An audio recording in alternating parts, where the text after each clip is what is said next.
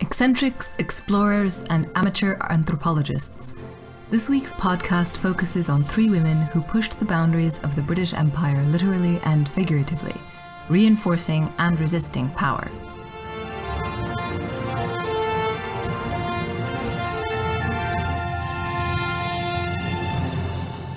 Hello, I'm Lucy, and this week on Footnoting History, we'll be looking at three women in different generations. Hester Stanhope, who used her political leverage to cultivate contacts with the Ottoman Empire in the early 19th century, Gertrude Bell, who mapped uncharted territory in the Arabian Peninsula and alarmed Brits and Arabs alike with her manly brains, and Freya Stark, who took a university degree, took up nursing in World War I, took up mountaineering, and took off for Persia because she read about it in the British Museum. The accomplishments of each of these women were often assessed by British audiences in terms of respectability. Insofar as they were granted exemptions from the imperative of being ladylike, it was often because of their social privilege, as in the case of Lady Hester Stanhope, or because of their political usefulness, as in the case of Gertrude Bell. Their travels, research, and writing pushed the boundaries of acceptable conduct, often explicitly resisting social norms. As women, they were scandalous. As British women, they often reinforced imperial control and imperial ideas. Sometimes, as in the case of Freya Stark, this was intentional, sometimes it was not. With varying degrees of awareness, these women used and enjoyed the privilege of their Britishness. However, and this seems to me a poignant irony, they also used and enjoyed the freedoms that came from being far from the center of empire and free from many norms and expectations of the society into which they were born. Now, before I delve further into the stories of these women, I need to talk about Orientalism. Because although these women explored varying regions and engaged with diverse cultures, there are many commonalities in how they wrote about their experiences and how these writings were received. And the reasons for this often boil down to Orientalism. As defined by Edward Said, who blew academia's collective mind with this theory in the late 70s, Orientalism is, quote, the basic distinction between East and West as the starting point for elaborate theories, epics, novels, social descriptions, and political accounts concerning the Orient, its people, customs, mind, destiny, and so on, unquote. This may already be sounding eerily familiar to you as Orientalism continues to be alarmingly widespread in the popular media of the Anglophone world. If you haven't heard of Said's theory before, you owe it to yourself to blow your own mind by listening to the opening song of Disney's Aladdin with it in mind. I owe a shout out to Bernardo Michael, the historian who blew my undergraduate mind by having his class do just that. Now, Orientalism helps explain how the East, with implied capital letters and scare quotes, was treated as it was by the British, and how the women in this podcast framed their activities and writings. In North Africa and the Middle East, British control was tenuous, indirect, and shifting, affected both by local politics and imperial rivalries.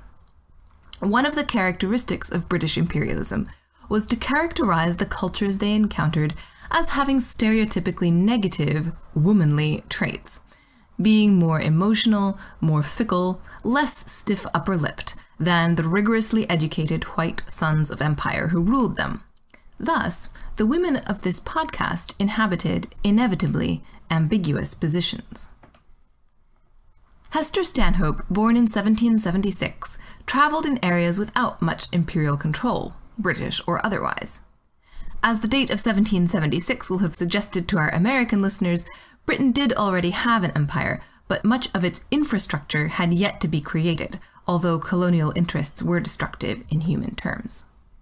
Lady Hester, born into the top tier of English society, was aristocratic and iconoclastic. In her late to mid-20s, she lived with her uncle, none other than William Pitt. Acting as hostess to the Prime Minister was arguably the ultimate political job for a young woman like Lady Hester to take in England at the turn of the 19th century.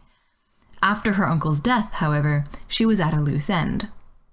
So she travelled to Gibraltar and Malta, as one does. In Malta, in 1810, she met Michael Bruce, a man 10 years her junior, and they began a passionate love affair.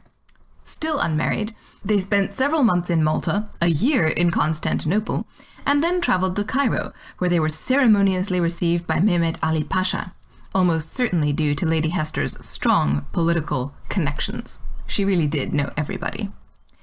Throughout this period, Lady Hester maintained a vast correspondence on everything from international diplomacy to household maintenance. She also served, or rather asserted herself, as a consultant to the Pasha of Acre. She travelled in style, and when entering Damascus, chose to wear Turkish male clothing rather than a veil. She continued to wear such dress till the end of her life. Her English biographer took pains to assure readers that, quote, to Western eyes there was nothing particularly masculine about it, attempting to make Lady Hester's conduct seem less transgressive. As she told the story in letters, after a triumphal entry into Damascus, she was treated as, quote, the oracle of the place and the darling of all the troops, who seem to think I am a deity because I can ride and because I wear arms, unquote. After a journey to Palmyra, during which she organized troops, Lady Hester wrote that she had been crowned Queen of the Desert under the triumphal arch of the city. How much of this is true remains open to question, but it seems certain that her efficient and authoritative conduct, and her confusingly hybrid status, between male and female, between British and non-British, were both impressive. Whereas the honour shown her was interpreted by British audiences as the natural deference shown to British people by lesser mortals, it seems far more likely that the ceremonies and titles were at least in part a recognition of Lady Hester's specific and useful contributions to military and diplomatic operations. Lady Hester spent her later life living in Lebanon, in a former monastery. She tried to persuade the Ottoman government to join a search for buried treasure, but mostly just studied the occult. As one does, I suppose. Both during her life and after it, she made the social establishment she came from anxious, but was also the subject of public interest. Her niece eventually issued a book with editions of her letters so that it might function as, quote, the authorized biography of this strange woman, unquote. Although subsequent commentators have sometimes shaken their heads over poor, mad Lady Hester, she continued her correspondence, her authoritative household management, and her entertainment of visitors, albeit occasionally.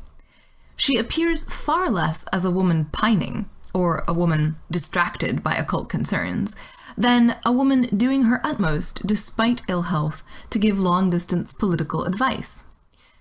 This was, predictably, not received kindly.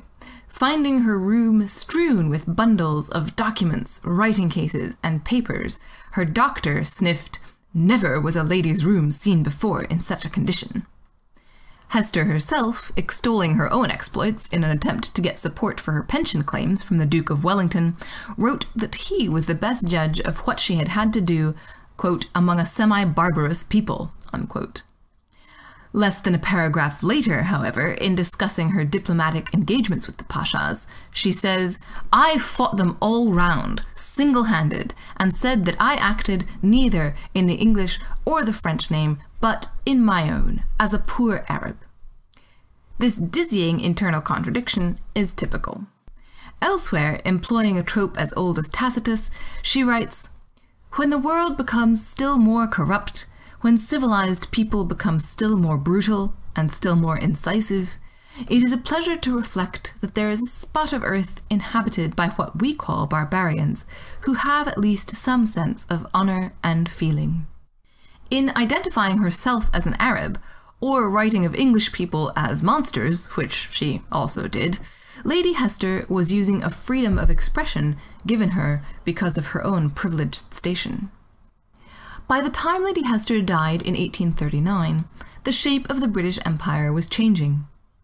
Moving forward into the late 19th century, we encounter Gertrude Bell, who came of age at a time when opportunities for women were expanding, but social attitudes were far from catching up.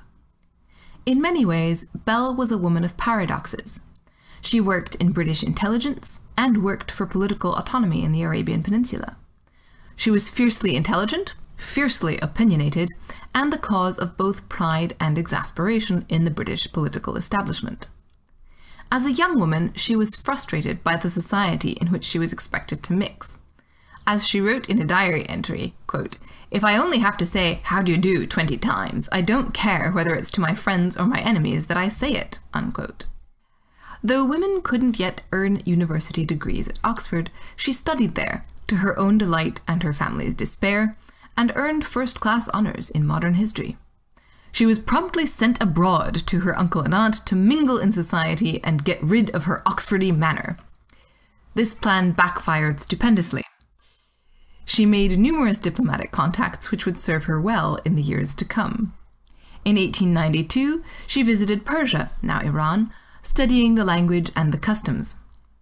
Her parents forbade her engagement to a British embassy official, but she successfully published a collection of travel essays and an acclaimed translation of the medieval poet Hafiz on her return. Perhaps the most impressive thing to me about Gertrude Bell is her indomitable energy, simultaneously learning a language, conducting a romance, and publishing widely. Deeply impressive. After Persia, she spent a decade traveling the world and climbing mountains, as one does. In 1900, she was invited by the German consul to visit Jerusalem. She loved it. She improved her Arabic. She took her first journeys on horseback into the desert. Her interest in archaeology kindled, she undertook further exploratory journeys, focusing on Byzantine churches in the second part of the decade.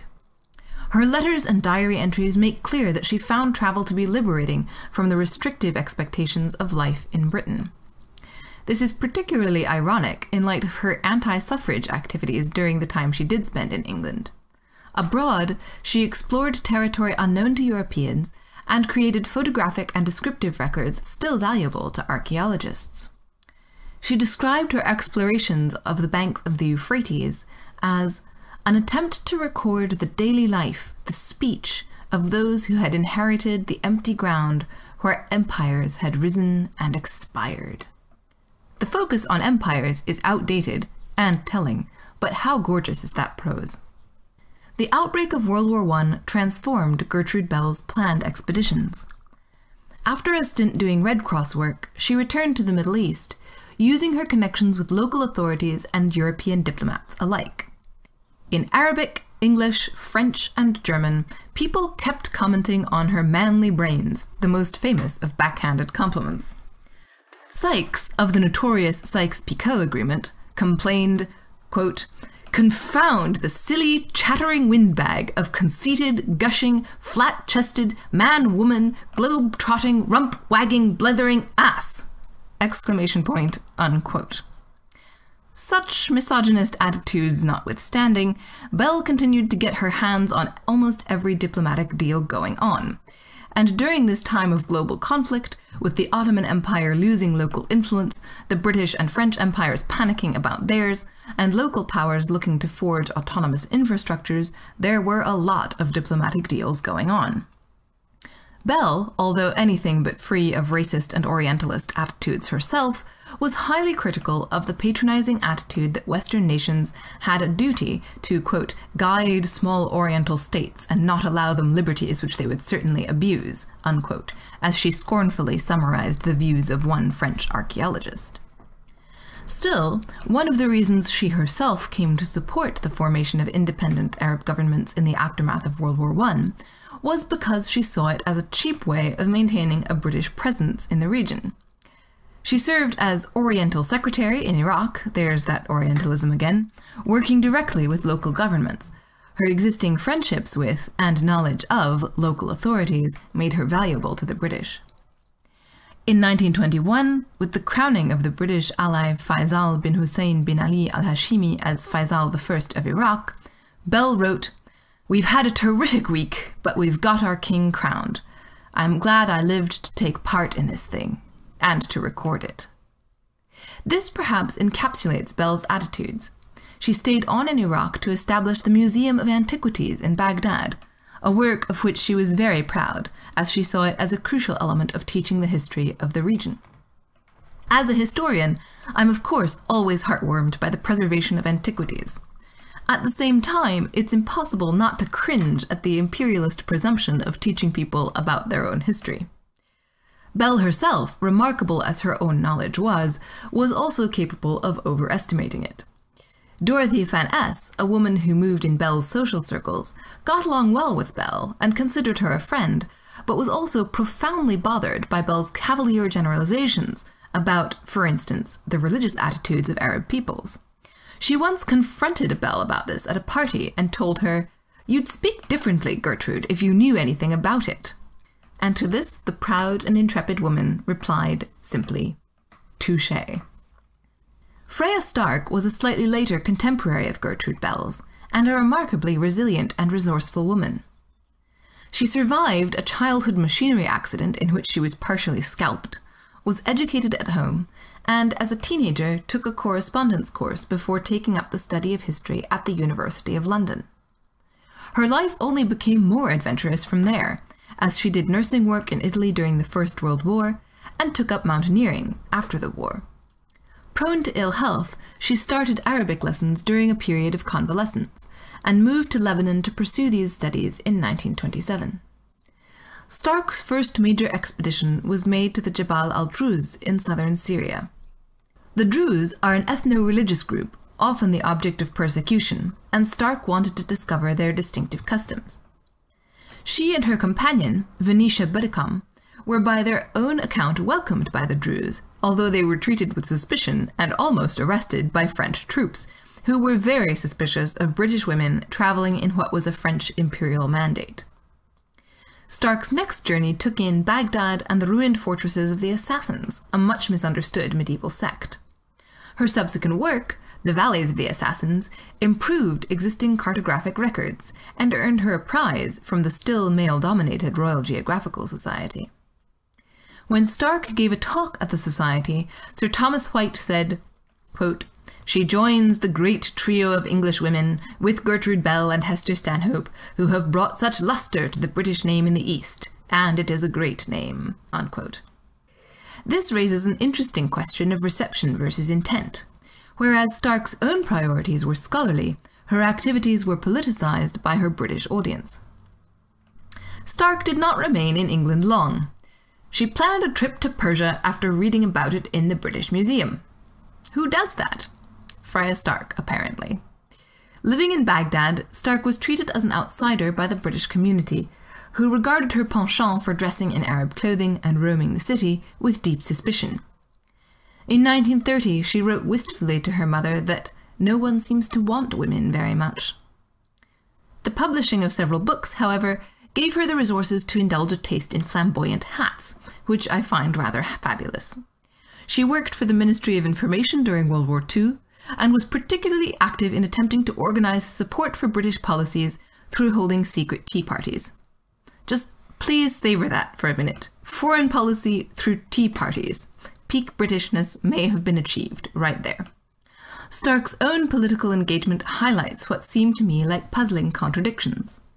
While diligently seeking information about the many places she travelled, and deeply empathetic with the people she encountered, including those involved in nationalist movements, she remained actively pro-empire. In later life, she turned away from politics and towards history and landscape. The fact that she was able to travel on rafts and horseback with BBC crews into her 70s, however, was itself shaped by Britain's imperial legacy. This wide-ranging survey of women explorers shows us something of how their available roles changed from the late 18th to the mid-20th century. Lady Hester Stanhope and Gertrude Bell could call on upper-class connections. Freya Stark was of less exalted origins, but still had the privileges of a middle-class education. Each of these women used countries perceived as essentially other from Britain to escape restrictive social expectations, and also used the privilege of their Britishness in doing so. Each of these women took on multiple roles, any one of which would have sufficed to make them remarkable. Lady Hester was a noted socialite in an age when diplomacy and dinner parties went hand in hand. She proceeded to become a multilingual explorer, further demonstrating her considerable political intelligence. Gertrude Bell, androgynous archaeologist explorer extraordinaire, defied expectations at every turn. She was a powerful agent of empire, a thorn in the side to many British officials, and a supporter of independent, but British-friendly, government in the Middle East. Perhaps most significantly, she was a tireless and talented linguist, translator, and archaeologist. Freya Stark, geographer-spy, appears to have thrown herself into work that no one else did, in part because society didn't present her with work she felt she was well suited for. Her linguistic and map-making abilities stood her in good stead in exploring Syria, Persia, and Iraq. Her skills also made her valuable to the British government. In acknowledging her achievements significantly, the Royal Geographic Society linked her with Bell and Stanhope, whose careers were in fact strikingly different from hers. Each of these women, however, is notable for the ways in which they used their privilege to escape the restrictions placed on women by British society. Despite the centuries and distance separating them, there are remarkable similarities in British attitudes towards the imagined East, and indeed also towards the rule-breaking women who set out to explore the diverse cultures of North Africa and the Middle East on the ground, whether cross-dressing, hosting clandestine tea parties, or both. This has been Footnoting History. If you like the podcast, be sure to visit our website, footnotinghistory.com, where you can find links to further reading suggestions related to this week's episode, as well as a calendar of upcoming podcasts. You can also like us on Facebook and follow us on Twitter at History Footnote. Until next time, remember, the best stories are always in the footnotes.